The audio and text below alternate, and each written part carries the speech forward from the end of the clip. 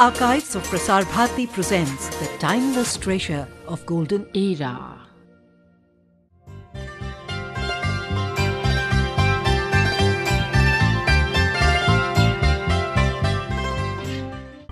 Mr. Prime Minister, thank you very much for agreeing to meet me. I would like to ask, you have been for 40 long years in politics, mostly in Karnataka, and now you have moved from Karnataka to Delhi. How are you liking this experience? You see, first of all, I would like to make myself clear to this nation and to the brothers and sisters of this country. My political career started in the year 1952. That is just about 19 years. Yes, my political career started the first election. Somehow I entered politics directly after my school days. I never expected that I am going to national politics. Whatever may be my family circumstances, I was confining myself to state politics. In 1947, as a student leader, I went to jail. Somehow, from that day onwards, for one reason or the other, I continued in state politics. My first active role was in 1952 first general election as a Congress humble worker. From that day onwards, I worked in various capacities as panchayat member, society member, chairman, as taluk board member, as a legislative assembly, opposition leader, minister, party president, in various capacities. One thing I would like to make myself clear first to the brothers and sisters of my nation. I never have any planned way of political career. Let us be very frank. There is no plan, there is no design of my own. Whatever the circumstances that comes before me, I never used to shirk to shoulder the responsibility under the given situation. That's my nature. You took things in stride in there, as to say. Basically, I am a philosophical man. You cannot expect anything, or by expecting anything, you cannot get it. Let us be very frank. Unless you are destined to get that or achieve that object. But when did you first think of being the Prime Minister of the country? Never in my life I thought over on these lines. For your kind information, through you, I would like to make myself clear to the nation. I never expected that I am going to become the Chief Minister of Karnataka. In 1962, I was forced to leave Congress. You know, Karnataka politics, even at that time, fighting with group rivalries. I was with A.J. Ramchandra Rao. He was representing my constituency. And of course, I do not want to give those details. Pandit Jawaharlal Nehru was here, and late Sanjay Reddy was the president of Congress, and Sri Nijlingappa was the president of Karnataka Congress. So I was expelled actually from the Congress because of the circumstances. First day, my name was cleared by the High Command, and then it was ratified. Again, Came back to the Congress later no, on. I'll tell you. And then again, after 3 days, it was modified. So at that time, on the day when it was cleared by the High Command, it was announced. Normally, we started the work, campaign work. And subsequently, before withdrawal of the candidature, again it was modified. At that time, my people, the workers, compelled me to continue in the election fray. Then I was suspended. So that's how entry to the assembly itself is as a rebel congressman. So as a rebel congressman, when I enter the bar, it is an undivided Congress line.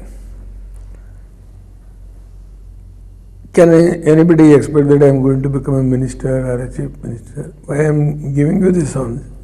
So it is just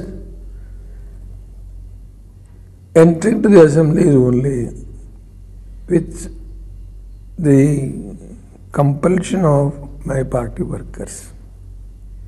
I was just 26 years at that age, 26, completed 27th. So,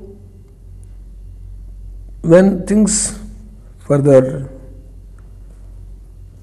the situation develops, when things come in, circumstances for or against,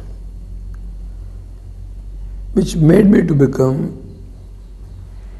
totally committed or involvement to the problem of the people as and when things comes. In whatever capacity I have worked, as an MLA, as an opposition leader, as chairman of various committees, I always had one thing in my mind. I used to give utmost value for the time, whatever that the responsibility cost on me. I never used to waste my time for any other extracurricular activities. I never created even a single ugly scene in the assembly. In my 30 years of political career, 29.5 years I was there in the assembly. Never. But did you like what happened in Parliament during the last two sessions? That's why I am coming to the point, because I made certain preliminary remarks. I never in my life, I am not either an economist or a highly educated educationalist. But when was distinct to enter public life, I try to maintain the decency, dignity, and decorum of the house. I never used the no confidence motion, the provision of the no confidence motion, which is the right of the opposition to move a no confidence motion, as the government has led to the opposition for 6 years. Never I used that weapon. But now, Mr. Prime Minister, you are the leader of the House. Yes, I am just now coming to the point. I came to Parliament. That was my experience, early days of my experience. For the first time in '89, I was defeated. For the first time. Whatever may be the reason, there is no need for me to give explanation for that defeat. Within 18 months, again I came to Parliament. That is, the 18 months is a break in my life. Right. I was sitting in the back bench in the Parliament. Right. I used to watch the performance. You were here for about 3.5 years. 3.5 years. I used to watch the proceedings very carefully. Right. I might have participated in about a dozen occasions, whether in agriculture or in irrigation. When senior leaders used to speak inside the house, I used to closely watch. I am very much a pained man today. our forefathers who framed the Constitution, the amount of prominence or the importance given to this highest of its institution, democratic institution. It pains me to use this word. We are not using the time in a for the proper job, for the proper work. For this, I am not going to blame any one political party. No, but Mr. Prime Minister, what, Under this, what exactly I am you just intend now. to do? I am just coming to the point. I shared my feelings in the Business Advisory Committee in 1991.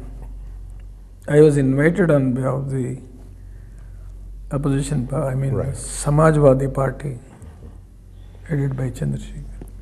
At that time, I told this before all senior leaders, how the timings of the House is going to be used.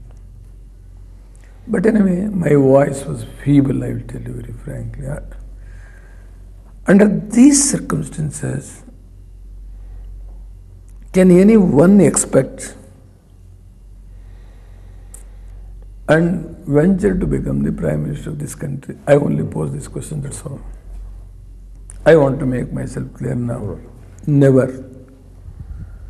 I went back to Karnataka and I was forced to become the leader of the party, where the party was given the mandate by the people of Karnataka, and I was there for 18 months. I never even dreamt to come to national politics, because my area was, as I told you, I never even dreamt earlier even to become the Chief Minister. I entered Assembly under what circumstance, I give you the brief background. My whole object was, when the people have given the mandate to me to run the state for 5 years, I want to be there and serve my people to the best of my ability. Right. But 1996, the political scenario has changed. 2 years earlier to this 11th Lok Sabha, there was lot of debate, discussion through media. Political pundits used to say there will be a hung parliament. Even a tallest man for the time being, former President of India, Mr. Venkatraman once said, That's right. the coalition era will begin in this country. Knowing this full well, I will tell you very frankly, I was preparing myself to send the maximum number of members from the Janata Dal, from Karnataka, so that I can have my say at the national level for getting my due share to Karnataka's development. I will tell you very frankly, people have blessed me in Karnataka to get 16 seats. That's correct. They have blessed me. My whole object is to, where we are lagging behind in the developmental area, I wanted to see that in the new coalition government, which was bound to come, I should get my share, due share to Karnataka. This was all my... I used to tell this publicly, in the public platform. But the will of God, I will say, the responsibility was thrust upon you. Thrust upon me. How are you enjoying it? Now I will tell you, I don't say that it gives me any excitement or enjoyment, I will tell you very frankly. It worries me, I will tell you very frankly. When I see the picture of the whole country, it is not an excitement or it is not a disappointment. I am not a pessimistic person.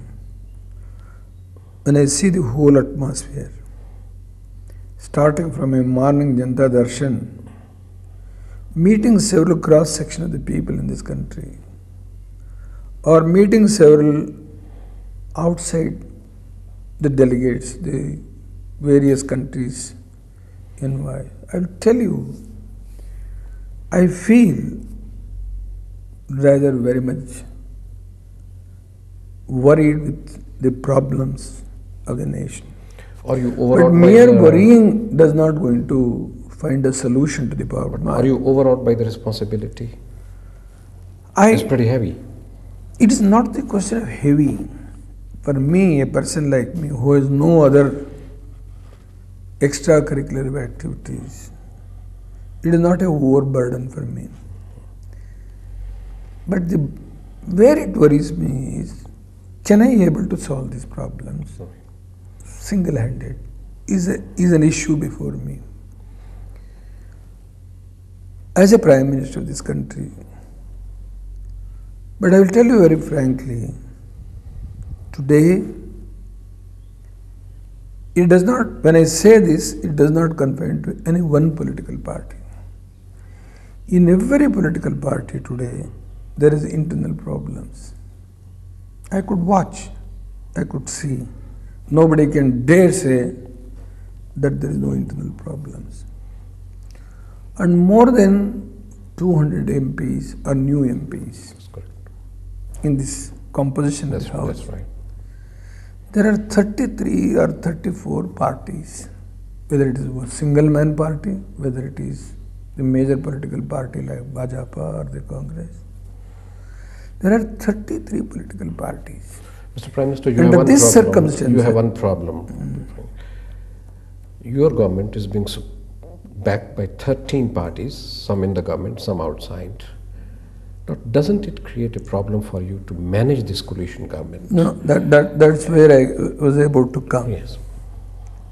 In the House, there are 33 political parties.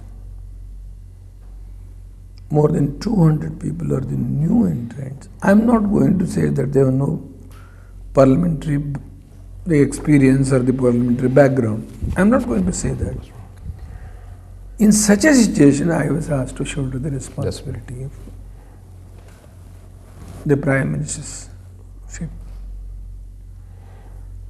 As you now mentioned, strictly speaking, about 9 political parties, secular parties with 193 members elected me as a leader. And Congress has unconditionally expressed their support. Nobody went to Congress to request them. Let me be very plain on this issue. On 12th May, before anybody, any political party thought over what future course to be taken, Right. the Congress itself called its working committee and passed a resolution not to support BJP and not to form the government and support any third secular front comes to form the government to support. But are you sure of the Congress support will last for 5 years, the tenure of the Lok Sabha? Are you very sure? Are you being very, or you're being too trustworthy? I may honestly tell you, when I say this before my countrymen, I don't think Congress is going to betray. You may pose a question to me. They've done it in the past Why? twice. Why? No. The past circumstances are different.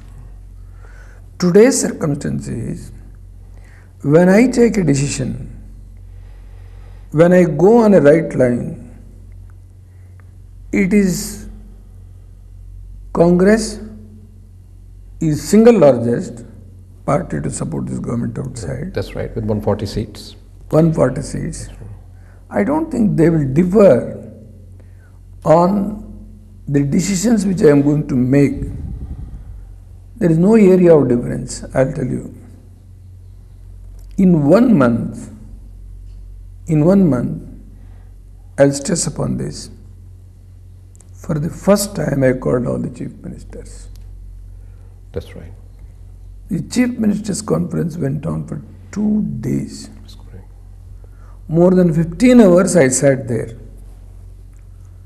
I heard the views of every chief minister. The agenda I myself drawn as a Prime Minister of this country. I told my officers what should be the agenda.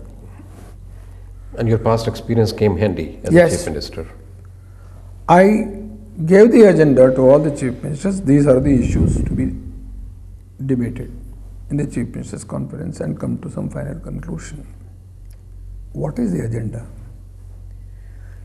Even after 48 years of independence, if you are unable to provide the drinking water, if you are unable to provide an all-weather road to a village, to have the market access, to unable to provide a primary school, unable to provide the health facilities, unable to provide the housing, the benefit, roof to a roofless family,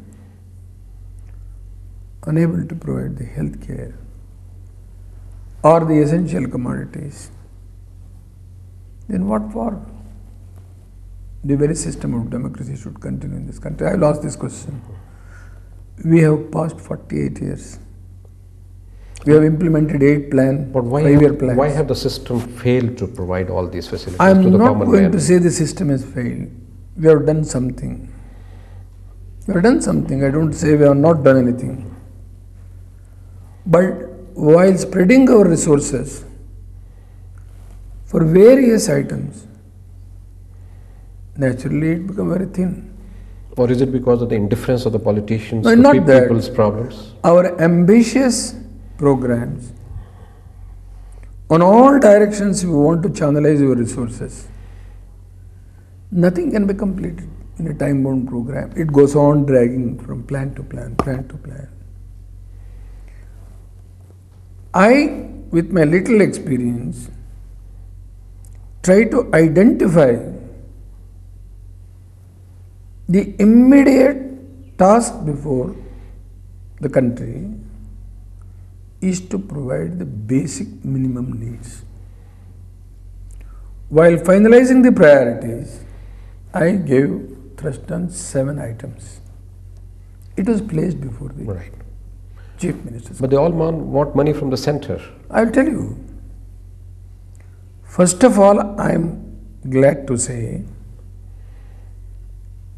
in this complicated political atmosphere, all parties, whether it is Bhajapa, whether it is Congress, whether it is Communist, whether it is DMK, regional power, Telugu Desam, all chief ministers unanimously adopted and accepted these priorities. And now the next thing is, I wanted to decentralize even certain powers. Right. I do not want to centralize. This was the demand of the states, not from today, even before the Congress split. That's correct. As if I am doing something new. No. I was telling about the outcome of the Chief Ministers Conference. All of them unanimously adopted the minimum program, that is identifying in the area of the priorities. 7 items have been taken as the basic necessities to the common man. Now about the funding, your good self has asked me a question. About funding, I have already taken the decision to convene the meeting of the chief ministers again in the month of August, and what the money that has been indicated to each program, that will be kept at the disposal of the states. I do not want to intervene. But how does it reach the people? It doesn't. I am coming to the point. Now, the issue is whether that money is going to be spent for the purpose to which it is going to be allotted. Yes. I 100% rely upon my chief ministers, irrespective of political party. one man, as I told you a little earlier, cannot find out the solution to the problem. See, in a system like this, in a federal character, both the chief ministers and the prime minister should work with a joint responsibility, so that we are here to deliver goods to the common man, to the needy person. I don't think they will try to shift from the responsibility. I have got full confidence in them.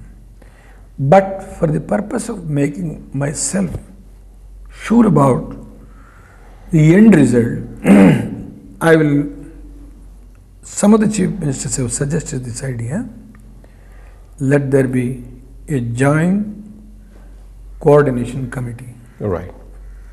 To monitor or to make the evaluation about the performance and find out the real benefit whether reach the beneficiary or the common man.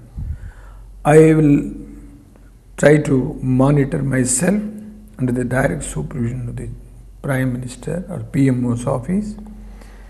I will have a missionary to go to the every state once in a quarter and find out about the field progress, not the expenditure on money side. That is not important for me. Mr. Prime Minister, one of the worries which the people have in their mind is, and it's pretty widespread, and I'm sure you're aware of it, whether your government can be stable. This is mainly because it is dependent on support of a large number of parties and also on the support from outside of the Congress party. You said earlier Congress party is not going to betray you, but the experience has not been, others have experienced totally a different kind of Congress party which pulled the rug from two other governments and brought it down. And they have been in power most of the time since independence, except for short breaks. And Congress party is not used to be out of power. Cannot that situation arise again, and they can bring down your government or create instability? Please, let me make myself clear to all those people who express this doubt. The mandate of the people itself is for a coalition government. What has happened earlier, there is no question of any comparison. Let us understand this point. Right. The mandate of the people is for a secular front, and today the 9 or 10 political parties was forced to take a decision to form the government because the Congress itself has come out categorically that we are not going to support BJP and we want to support the third front. Yes, but the political parties often forget the mandate which has been given by the people. No, I don't think today nobody is going to betray the people's mandate. The people's mandate is for a coalition government. Coalition, secular, democratic government today. When the people have given the mandate, I don't think there will be anybody who can dare to betray. And that's why I made it very clear. There is no question of such fear in my mind, and there should not be any fear in the mind of the common man or the public. That's why I must tell very frankly, not only inside the house, not mere passing a resolution and giving a letter to the President of India, not only inside the house, but also outside the house. The President of the Congress and the former Prime Minister has made it clear this government is strong compared to even to Rajiv Gandhi's government, because 193 is the United Front the membership and 140 is the Congress membership. It comes to 333. That's why he has made it several times clear, both inside and outside the house, that there will be no question of any instability. Are you having problems in managing this coalition in both in the context of formation of policies or making appointments or in your cabinet making? I will tell you very frankly, There is no question of any pressure from any quarter. Let us be frank on this issue. There is no question of any problem about the programs. The common minimum program, which is universally accepted, I'll tell you, not by mere 9 or 10 political parties. Even I must draw the attention of the people at large that almost all the editorials of the prominent papers, barring highlighting 1 or 2 omissions and commissions, overall there is a welcome move on the common minimum program. And this program is not going to create any hitch. This program, which is the guideline for me, I will work within the ambit of the program. Won't the Congress be doing backseat driving, being outside power structure and then dictating? I will tell you very frankly, till today, there is no such attempt from the Congress side. No. What about within the coalition partners? There are 2 major issues which came. One was about the wage structure of the government employees, the economic program, and you had to make sudden amendment because the Communist Party Marxists protested. Then you have come out with petrol price hikes, and there were protests both from the Congress Party from outside and from among the coalition partners, and you had to make some revision at least for the diesel. No, may I tell you very frankly, in the issue of this so-called administered price on oil pool account, even in the past, even there is monolithic party, one party rule. The administered price what was announced, or some of the taxations what was announced in the budget, when once it has been discussed on the floor of the house or outside, there was several instances of revising to the demand of the people. There are, I can quote any number of instances. I will tell you very to the extent of 30%, 25 to 30%. Once again, just once. Only on one item, after knowing the feelings of the people, we wanted to have the revision in diesel product, where we have taken the decision to give 30% rise. We brought it down to 15%, that is 50% reduction. But the housewives are pretty upset about the cooking gas. I do agree, I know their feelings. Those who are using scooters or cars, they're upset about the petrol price. I do not want to shirk the responsibility after my government taking the decision. They must also cooperate with me. Even after this revision, we are giving 62 rupees 55 paisa subsidy on gas cylinder. The increase is hardly 26 rupees. I know that, even that it is overburden. Knowing full well, I must also place the facts before the public. We have to clear the dues to the tune of 6,000 crores on the oil pool account itself, which was, I don't want to blame the previous government. This is, in not 1 month I have created this situation. Now, if I don't clear these dues, if the supply is not constant, then there will be a lot of problem going to be faced by the petroleum product, the users of petroleum products and the gas cylinders. If there is no regular supply because of default, in irregular payment, in clearing our dues, much more serious problem is going to crop up when once the shortage is there, the non-supply of these products. And this year alone, on oil pool account itself, we have to clear the bill to the tune of 27,000 crores on import bill. Last year it was about 22,000 crores. Our projection today is 27,000 crores. Under this situation, I with folded hands, I request the people who are today have been little taxed, that is, those who use petrol, or their scooters, or their cars, or my sisters who are using the gas, which have to share little overburden.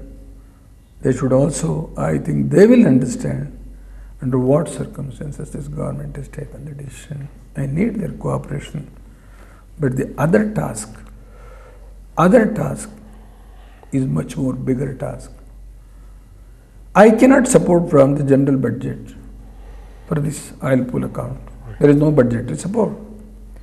And I have not taken the decision to even increase 1 paise on kerosene product, because that is poor man's product, which is going to be used by a common man, slum dwellers, villagers, poor people. I have not even touched that area where even the proposal was there. Even after this, I must carry the burden of about 9 to 10,000 crores. Really? Even after this price hike. So my countrymen should cooperate to overcome the situation what is prevailing today. Mr. Prime Minister, you visited Kashmir on Saturday. So after several years, a Prime Minister has visited Kashmir. How do you assess the present situation? I must tell you very frankly, my purpose of visit was to see that the flood affected area first. At the same time, I used that opportunity to meet all political parties. And one major development which I could see, which I have witnessed, is people wants peace. People wants peace. I stress on this point. Today, every political party with one voice, they said we want election. Early election to assembly, and we want our own government to be established to further strengthen the peace in the valley. So when are you going to hold the assembly elections? I am going to hold the election very soon. Tomorrow I am going to meet all the leaders of various political parties. And I think when I move the bill for the extension of the time, very short extension. Extension of the President's rule. President rule. I will simultaneously announce the date. Yes. I am not going to now discuss about the details on the issue of autonomy. Whether the former Prime Minister has said about the greater autonomy, or the present Defence Minister has said, or our United Front, the Common Minimum Program has said about the autonomy. To discuss these points, it is more credible, more advantageous to discuss with the elected government. It all depends upon how the elected government wants. If they want to involve the other political parties, which may not enter the assembly at that time, it is up to them. So, first of all, the elected government will have the more this is a people's mandate to discuss on such vital matters. I will take them into confidence. At that time, if it is necessary to take the other political parties, if they have not got any representation inside the house, if the elected government wants them to involve, then I will try to cooperate with the elected government according to their wishes. Do you have fear the militants might disrupt the process of elections, assembly elections?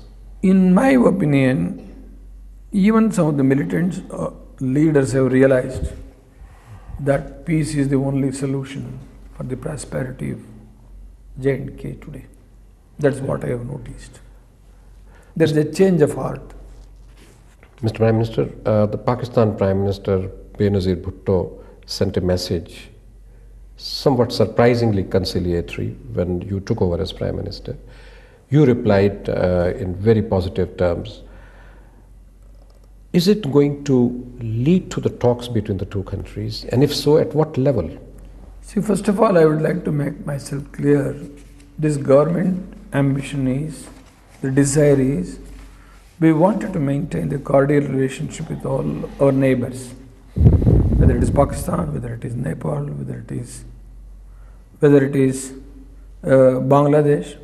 And I will tell you very frankly, after I received the message, when I assumed the office of the Prime Minister, I replied, let there be a dialogue between the foreign secretaries level, external affairs secretaries level, and then if need be we will meet. And I am waiting for the further reaction of the Pakistan.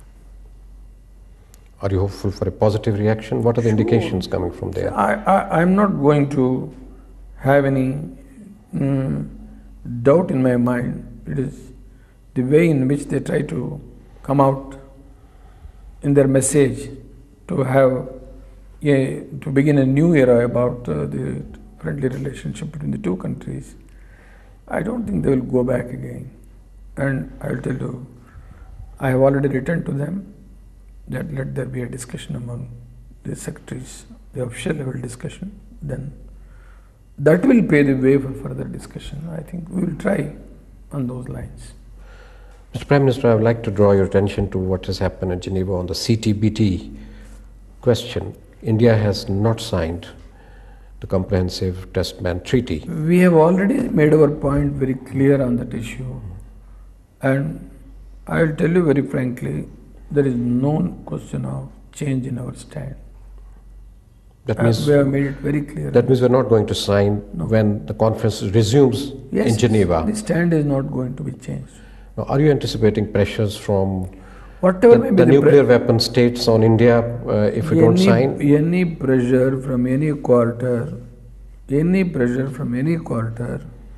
so far as the security of the country is concerned, there will be no compromise. Let there be any pressure, I will withstand that pressure. Yes. So there has been impression in the country for quite some time now that we have gone slow on missile programs, particularly in reference to Agni and Prithvi missiles program. There is no question of any misapprehension. I have given free hand to my scientists, and I will tell you very frankly, they will proceed with their job without any interference on political side. I only try to cut short my this thing. There is no question of interference due to pressure from anybody. Will you provide enough money for these programs? No, whatever, see, the minimum requirement is there. Within our limited budget, we will try to provide, because we wanted to reduce the defense budget as far as possible.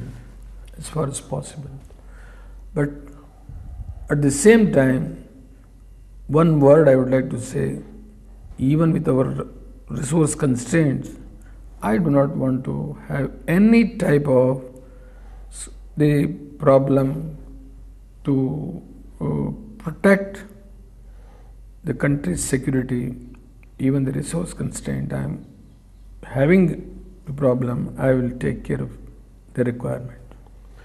Mr. Prime Minister, there is a widespread concern in the country about the growing corruption in our political and administrative system.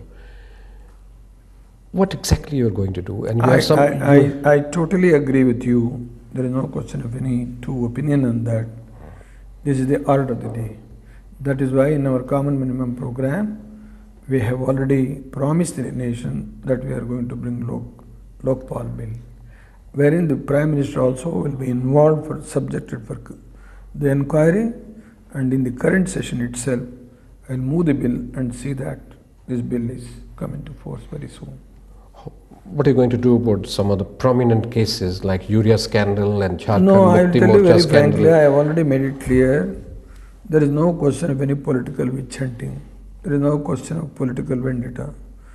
Whatever the issues, scandals, the investigation agency is there, the law is there, it will take its own course. I am not going to interfere in the investigation agency. I will act in accordance with the law of the land. Including about Chandraswamy and his friends? Whatever it may be, whether it is A or B or C, I am not going to take things on the basis of the personalities, on the basis of the merits and demerits. It will take its own course. There have been suggestions during the last few months that the Central Bureau of Investigation, the CBI, that should be made autonomous from the decision makers so that they can pursue the investigation without political interference. When we are going to introduce a new bill, Lokpal bill, what more you want? There ends the matter. When you are going to introduce a Lokpal bill, which has been the demand of every political party, there ends the matter. They must have the belief in their own system which they are going to create in the next parliament. Mr. Prime Minister, are you really worried about the way political system is going from bad to worse, and people are feeling quite concerned about it? I 100% agree with you. I 100% share that feelings. The standards, the values is deteriorated to an irreparable situation. Now, there is no single individual can restore this damage. A day was there when the father of the nation gives a call. The whole country used to stand behind him. Today, who is the top leader? I don't think any top leader in this country have got that much of credibility. I'll tell you very frankly, my humble opinion. When I want to share with my countrymen, I do not want to have any fear. There is no such tallest leader in this country. Why we don't have tall leaders now? No. I am telling you very frankly, whoever may claim that I am the tallest man, I am sorry to say this. Today, the people in various walk of life, whether it is the people who are in public life, people in the fifth estate, that is the media, the people who are in bureaucracy, people who are in judiciary, we should all collectively try to restore back the damage that has happened to our system. Collectively, right thinking people should work in that endeavor and find out some solution to the present crisis. There have been suggestions that there should be national government in the country so that everybody should cooperate at this crucial juncture. Are you in favor of that kind of suggestion? I am not for or against. I will tell you very frankly what is the methodology. What is the process for a national government? How? See, our forefathers, when they gave such a sacred document, our constitution, all these safeguards they have taken, because the way in which we handle these 48 years, we are responsible for this type of political confusion. If you try to restore back the fall in our standards, I am 100% sure that the very system under our constitution will deliver goods. There will be no problem. There is no need of any change in the present system. Thank you very much, Mr. Prime Minister, for sparing so much time for me. I must equally thank you for having given me the opportunity to share my feelings with my countrymen. It's the right opportunity. I'm really happy. Thank you very much.